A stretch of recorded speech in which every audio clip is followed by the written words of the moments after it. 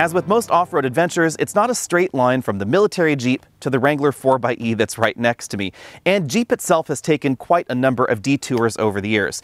The very first company to give us a civilian Jeep was Willys Overland. They, of course, turned into Kaiser Jeep, which was bought by AMC, which was bought by Chrysler Corporation after a dalliance with Renault there and the 50% ownership. Then, of course, Daimler-Benz came on the scene. We had Daimler-Chrysler. Daimler-Benz left the scene. We had Chrysler LLC. We then had Chrysler Group. We then had Fiat Chrysler because Fiat came on the scene. And now, of course, we have a French connection again with Stellantis, the large global conglomerate that now contains not just Jeep, but all the former Chrysler families. The Wrangler is an interesting example of the chicken and egg problem that so often happens in the automotive industry.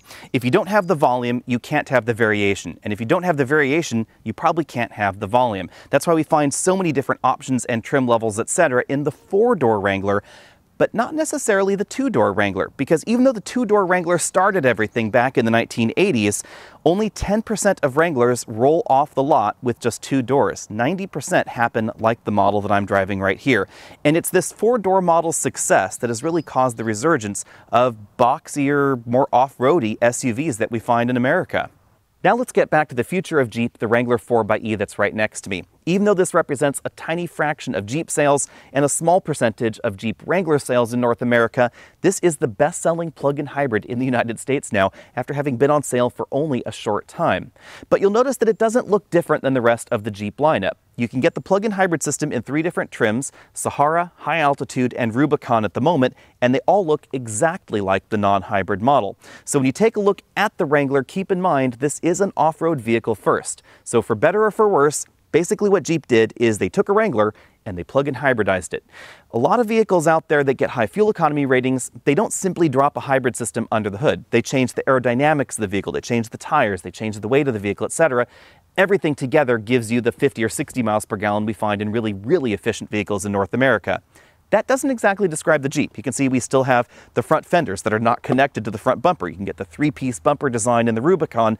Aero is obviously not high on the priority list for this vehicle. Highly efficient electrified vehicles also generally adopt sort of a jelly bean shape. Think of a Prius or a Tesla Model 3 or a Tesla Model Y. Their profile is very similar, and that is certainly not the profile of the Wrangler. In fact, there have been 0 aerodynamic improvements for this model for the Wrangler 4xe, and we still have the bumper design that's removable if you get the Rubicon model. We have tires that are pretty wide. These are 275 width tires. This is the Sahara model, so these are a little bit more on-road focused than the ones that we find on the Rubicon. But keep in mind, if you buy a Rubicon and you put 35s on it, etc., you're going to be getting pretty terrible fuel economy any way you slice it. And you could have the chance of moving some of that energy consumption over to electricity. And that's the reason that we find this model.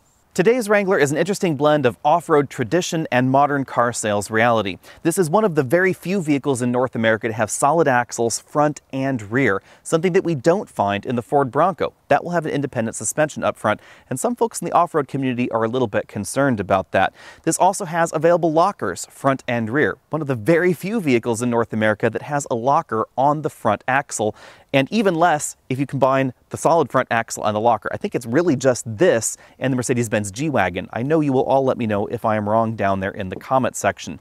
But the modern car sales reality is that people buy four-door Wranglers, and that's why this is 90% of Wrangler sales. But this is not as small and as nimble as previous generation Wranglers have been.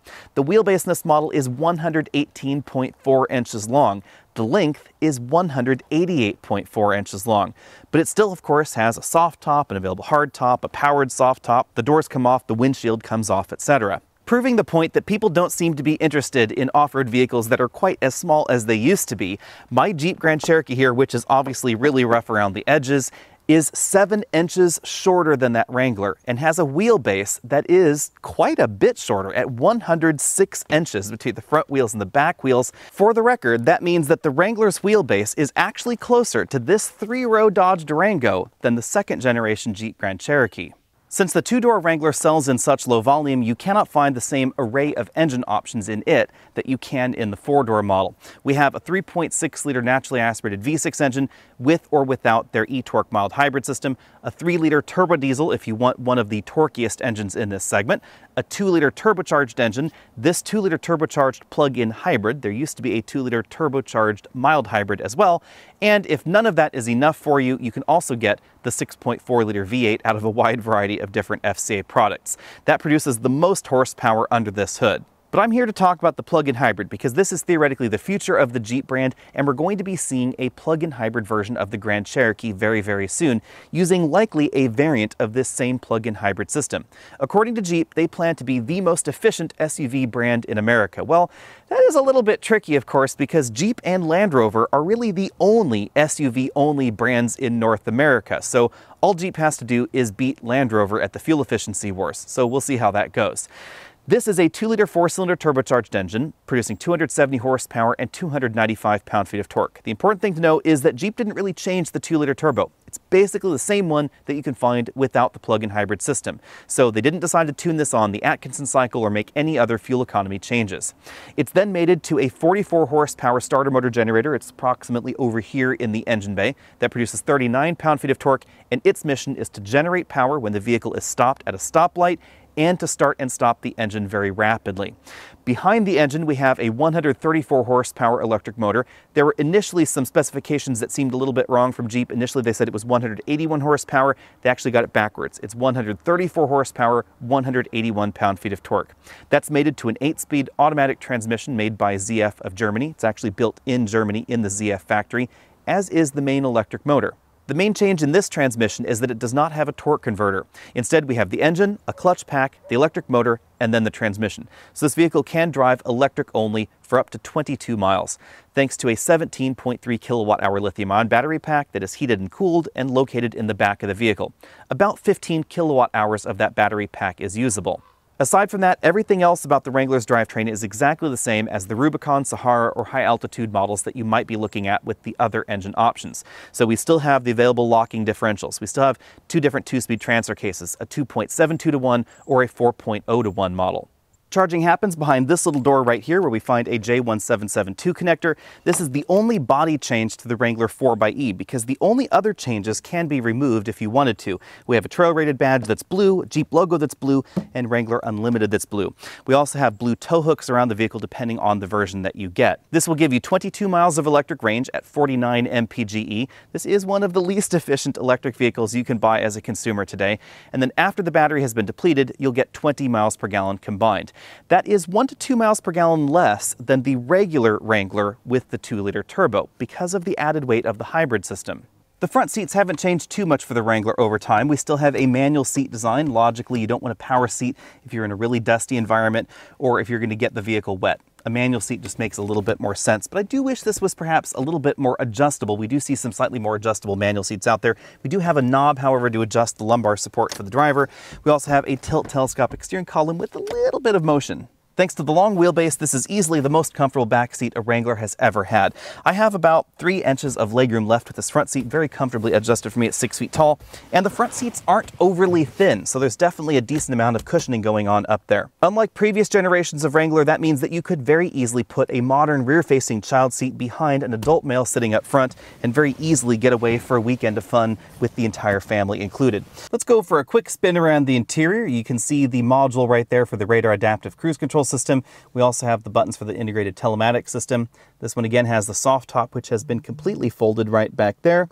We have this large bar that goes right across the vehicle. That's obviously because we don't have a real roof in here. So even if you get the hard top, it's not structural. This is what's giving the vehicle structural rigidity. We find some speakers in there, 4 map lights, which is kind of an interesting touch. And taller drivers should definitely keep in mind that you might end up bopping your head right there on that. So definitely keep that one in mind. We have height adjustable shoulder belts for the driver and front passenger. Over on the front doors, we have a decent amount of soft touch materials on the upper section of the doors, harder plastics down below, just as you'd expect. No bottle holders or anything, but we do have a bit of webbing down there to hold anything that you might want to keep in place. As you'd expect out of a vehicle with off-roading in mind, there are a bunch of different places where the passenger can hold on. We have a handle right there on the A-pillar, on the door, and then this large structural one right here as part of the dashboard. That's a nice touch. We have a surprisingly tiny glove compartment over here on this side, and that's because the speaker is over here in the dashboard. The door obviously comes off, so if you want tunes while the door is off, you have to have the speaker in the dashboard. There's also one right up there at the top of the dash. This has the upgraded stitched dash, which really dresses things up, but we find a smaller LCD infotainment system in here than we find in the new Ford Bronco. It supports Apple CarPlay and Android Auto. We have two large round air vents on each side. The controls for the dual zone automatic climate control that this model has. We also have controls for the heated seats there. This button controls the regeneration for the electric drivetrain. Max regen is enabled when we hit that little button right there. Otherwise it's in regular mode. Controls for the window switches, 12-volt power port, one USB input for the media system, either regular USB or USB-C. There's another one in the center console. Pretty traditional console shifter there, and a very, very traditional four-wheel drive shifter. You can choose between 4-high part-time, 4-high auto, 2-high, or of course 4-low. There's also a neutral mode, so if you want to flat tow this, that is definitely something you can do. We have a handbrake right there, two large cup holders, softly padded armrest. That opens to reveal a two-tiered storage cubby where you can definitely keep a lot of other things, and there's another USB port inside, so you don't have to worry about your smartphone getting flung off into the wilderness if you're driving a little bit more aggressively on that trail. The instrument cluster features a power and charge gauge on the right side, tachometer on the left, and a multifunction LCD right in the middle that gives us a little bit of hybrid information. For additional information, you can consult the infotainment system right here in the center of the dash. We have a 3-spoke steering wheel design. Volume controls and track forward backward are on the back of the steering wheel. Controls for that multifunction LCD are on the front left of the wheel, along with some dedicated phone hang-up and pickup buttons. On this side, we find the controls for the optional radar adaptive cruise control system. The steering wheel is a round 3-spoke design. The foldable windshield, removable doors, and convertible top have long cemented the Wrangler as the ultimate weekend fun vehicle. And to make that weekend fun happen a little bit more easily, Jeep even gives you a little tool set so that way you can DIY, remove the doors, windshield, etc. The kit contains the right Torx bit and the right socket to remove critical bits of this vehicle. They include the hard top, the soft top. This soft top can come completely off the vehicle, or you can just fold it back right like that. You can also get a powered soft top, which I think is my favorite top. But you should know that not all is exactly easy with the Wrangler. This definitely requires some time, and if you have the hard top version of the Wrangler and you take the top off, you have to put it somewhere that somewhere would be the cargo area or at home. Same thing with the doors, that if you got caught in a rainstorm, obviously that's going to be a bit of a problem. That's why it seems like a lot of people don't necessarily leave those components off for too long. It also takes a bit of time to fold and unfold the soft top. This isn't too bad. Of course, if you're shorter than me, this could be a bit of a problem. We then hop in here, latch the roof back into place up front with these two clips. We can then come back here, lock the soft top into place with a little lock lever right there. Then we have to attempt to install the sides. Now, these are obviously not powered, and this does not move like your average convertible top where everything folds up neatly. You actually have to remove these side pieces yourself. So let's go ahead and install those now. The first thing we do is thread the side into place right up there up top, and sort of align it right there into the rear. Lock the top into place, and then we tuck the plastic strips under the appropriate channels all around the body here, and then just in front, getting that in the right spot. There's also a little bit of Velcro involved. We then have to thread the other side on in exactly the same manner, then lock that into place there. One thing to keep in mind is that, as with many things in life, disassembly seems to be a little bit easier than reassembly, so definitely keep that in mind. And now we're at the stage where we definitely have something that's a little bit less practical than other SUVs that have a regular hardtop. You'll notice it's a pretty wide cargo opening here, but the only metal part to this body is the rear hatch right there that swings to the side. Now, this top snaps in place right like that, then makes a watertight connection with the hatch right there. Then you have to seal up these sides. So it means that if you do want to get cargo in and out of here regularly, you might want to consider one of the other tops. First, let's talk about the hybrid system's drive modes. There are basically 4 different drive modes. We have hybrid, electric, e-save, and I guess you'd say e-save charge. Hybrid's pretty easy to explain. It's going to use the gasoline engine or the electric motor depending on the state of charge of the battery and how aggressive you are on the accelerator pedal. If I put it over here in electric only mode, it's going to be more aggressive at only using that 134 horsepower electric motor. But if you are really demanding more acceleration, if you're going up a steep slope for a really long period of time, it will turn on the gasoline engine. eSave is also pretty self-explanatory. It saves the battery for later, and eSave with charge, same thing. It charges the battery. Not exactly a drive mode, but definitely another button here in the dash is the max regen mode. This is a really handy feature because in off-road situations, especially just trail work like the one that I'm on here, you'll really notice that this keeps your speed in check without having to engage 4 low. And then of course we have a 4 low, something that's really quite unique in an electrified vehicle, and we engage it in basically the same way that we do in a wide variety of other vehicles. I simply put it neutral, pull it all the way back there, actually make sure it's in 4 low according to the display, and then move the selector back to drive, and now we're in 4 low. And now you'll really hear the electric motor because it's going to be spinning much faster. You'll also feel that the power is still going through the 8-speed automatic transmission, and that definitely makes this different than some plug-in hybrids on the market. One complaint that I have about the 4xe is that in the 4 low mode, they don't seem to change the throttle mapping at all, and that can result in this feeling a little bit herky-jerky until you really get used to the way that this pedal operates. With 375 horsepower on tap, 0 to 60 is definitely swift for a Wrangler. This goes 0 to 60 in 6 seconds, making this historically one of the fastest Wranglers available. Now, of course, if you want the fastest Wrangler available, that will now be the new model with the 6.4 liter V8. I'll go ahead and close the windows here so it's a teeny bit quieter inside. But strangely enough, the extra weight didn't hamper the driving dynamics quite as much as I thought they might. This particular model took 122 feet to stop from 60 miles an hour back to 0. That's a pretty respectable stopping distance, considering that this weighs 500 to 700 pounds more than a regular Wrangler with a 2-liter turbo, depending on exactly which options you've selected. Even out on this hilly climb, if I go ahead and engage the electric mode, it doesn't feel any different when the gasoline engine turns off. It's a really smooth transition, and there's certainly enough power to get me up this hill. But if I start digging into it a little bit deeper, about 50% of total output, according to this display, is all you can get in electric only mode. It's enough for me to accelerate up this hill, but if I do it for too long, or if I floor it, it's going to turn on the gasoline engine to give me the most acceleration.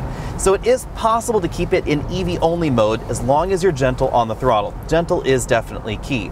Let's roll through the rest of the scores for the Wrangler. Obviously, this is not going to be the on-road handling champion, so I'm going to go ahead and give this a B- when it comes to handling. I have to say that the Sahara trim and the high-altitude trim and even the base trim handle better than you might expect, better than previous generations of the Wrangler.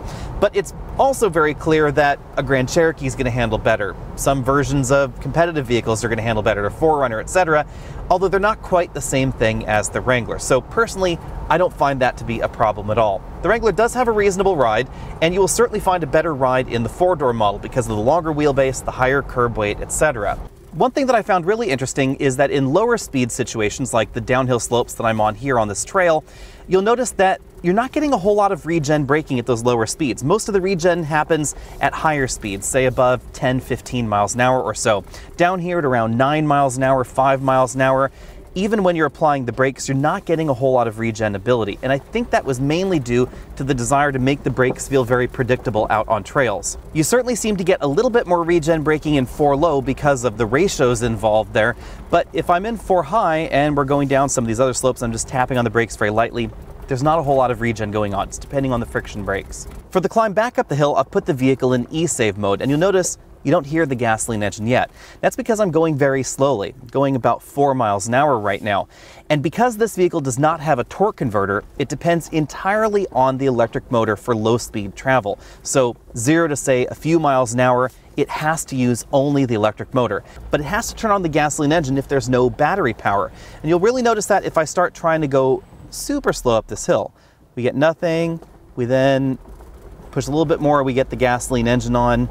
And if you're going up slopes like this when the gasoline is already on, it kind of has this clutch shudder a little bit like a manual transmission vehicle until it decides either it wants the gasoline engine or it just turns it off, right like it did there. Now, if you're commanding more, it's going to have to turn it on.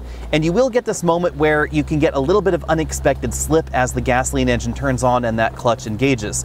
So as far as drivetrain smoothness goes, this is not going to be quite as smooth as some of the other Jeeps with a regular automatic transmission. There are a few compromises for the electrified nature. If you're concerned about what I mentioned before about transitions between electric operation and hybrid operation when the clutch can close and the gasoline engine can get involved, then you should know that when you're in 4 low, that speed where the clutch can engage gets effectively cut either by nearly 3 or by 4, depending on the 2-speed transfer case that you get. So in this 4 low mode, you can feel the clutch engage just about between 1 and 2 miles an hour. So the engagement is definitely going to be a little bit smoother. And then in this mode, it's going to feel oddly a little bit less herky-jerky than it does in electric mode in 4 low, simply because of the way the gasoline engine delivers power. It's going to feel a little bit more predictable, a little bit more normal. And it definitely sounds exactly like a regular Wrangler with a 2-liter engine. Out on really rough asphalt or rough concrete, etc., the cabin is definitely noisy. At 50 miles an hour, I measured 74.5 decibels in here, making this one of the loudest vehicles that I've tested. If you get the hard top, things are a little bit quieter. They're also going to be a little bit cooler in here. In hot weather, this black top gets really, really toasty. Earlier this week, it actually happens to be 50 and foggy right now, but earlier this week, it was over 100 degrees and I felt like I was baking my head in the car. Now let's dive into the tricky subject of fuel economy. Over my week of mixed driving, I've been averaging about 21 miles per gallon when driving this just as a regular hybrid, not plugging it in at all. In my EV route test, I was able to get 23 miles of electric range, so just over the rated EPA range for this vehicle. Keep in mind, I am driving the Sahara version. If you drive the Rubicon version, expect that number to drop down, just because of the tires and everything that goes into making that Rubicon a little bit different. If you're doing a lot of in-city driving or a lot of steady-state lower speed driving, say 50 to 55 miles an hour, you could logically expect your range to be a little bit longer, and you could expect your fuel economy to be a little bit better. Although some folks might not be too impressed with my fuel economy average, keep in mind that if you were to get the regular 2-liter turbo without the hybrid system, it's going to be lower. Your fuel economy will vary greatly based on your terrain, the speed that you're driving, and how often you're able to plug in the vehicle. I have to say I'm a little bit torn on the fuel economy front. Jeep logically could have made some changes that would have improved the fuel economy in this vehicle. They could have tweaked the engine. They could have given it a naturally aspirated 2-liter 4-cylinder engine instead. But then they would have given off some off-road ability, because if you don't have the battery fully charged and you're simply depending on the engine for the oomph off-roading, you really want the extra torque. And running on an Atkinson cycle, not having the turbocharged engine, etc., all of that would decrease the available torque, and that would mean this wouldn't be quite as good off-road.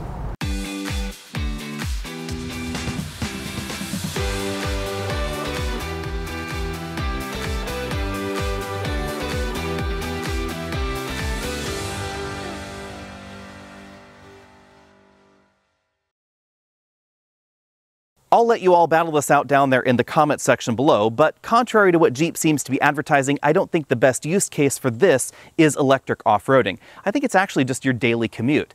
The average American drives less than 22 miles round trip every day, and even though I drive a little bit over that, about 26 to 27 miles each way every day, if I could charge this on both sides, I would still be able to significantly reduce my fuel consumption, and I would have a rugged off-road vehicle to boot. So if you're the kind of person that wants an off-road vehicle, wants to be able to go to the off-road park, wants to be able to have that kind of adventure, or simply likes the style of this, but you feel a little bit guilty about the gasoline consumption and you get your power from a clean source, keep that in mind, then you could move to something like this.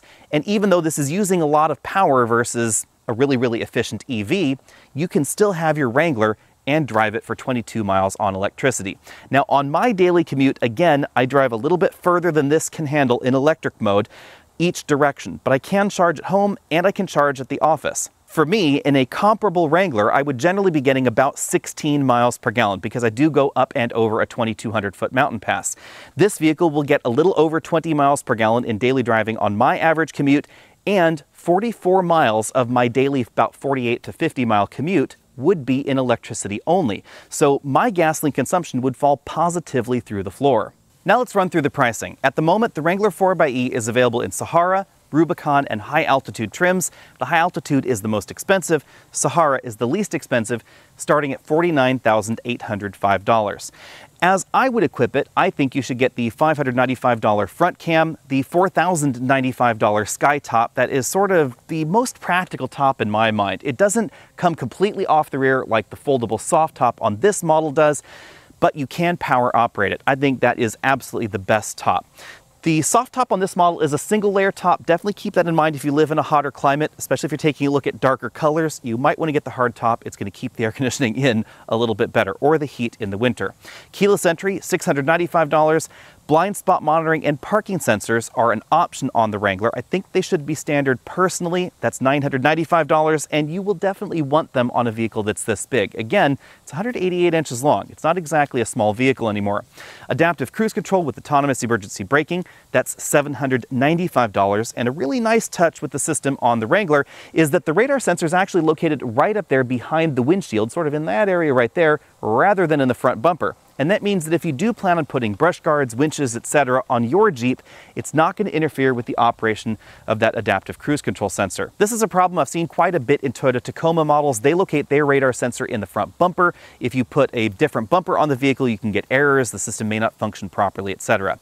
I would also get the heated seat option, $995. That brings with it the heated steering wheel, great for off-roading or in winter conditions if you have the soft top. $795 buys you the trailering package as well as auxiliary switches and the heavy-duty electronics package. That's certainly an option I would get, and the rear locker, which this model does not have, for $595. All in, my perfect 4xe would be $60,890. That is quite a steep price tag. That includes destination, but you may qualify for a $7,500 federal tax credit. Now keep in mind, you have to pay the sticker price of the car, then you get $7,500 theoretically back on your federal taxes if you pay at least $7,500 in federal taxes. If your tax liability is below that, you don't get the entire credit and it cannot be rolled over. Bottom line, if you're looking for Wrangler fun and you want to assuage a little bit of guilt by shifting some of your consumption over to electricity, there is quite simply nothing like the Wrangler 4xe on the market just yet. There are some rumors that we might see a hybrid or perhaps a plug-in hybrid version of the Bronco. It's just not on sale at the moment. And any way you slice it, this is going to be lower emissions, generally speaking, than what we see in the Bronco lineup. But it's also worth noting that the Bronco is not exactly the same thing as the Wrangler. The Bronco is definitely on the large side. That means that even this four-door Wrangler is going to be a little bit more nimble than the four-door Bronco, and probably not really far off where we see the two-door Bronco. The two-door Bronco is fairly wide.